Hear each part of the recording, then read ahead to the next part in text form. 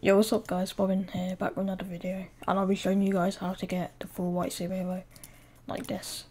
So what you want to do, when I go in your superhero, edit style, then in the pattern, realistically you can go any pattern. I say the best pattern is probably this one here, because you can't really see it, but if you want you can, realistically you can't really see patterns, so just choose which one you want. You can do hairstyle or no hairstyle. You want to go here. Then when you want to have your primary color on the spandex, and then you want it to be on platinum. So you want this to be on platinum. Then you want your secondary color to be on cloth, and you want this to be on white.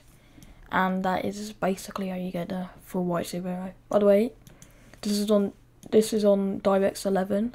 On performance mode is different. So if you want me to show it how to do it on performance mode, then I can. Anyway, that's about it, and yeah, I'll see you in the next one. Bye.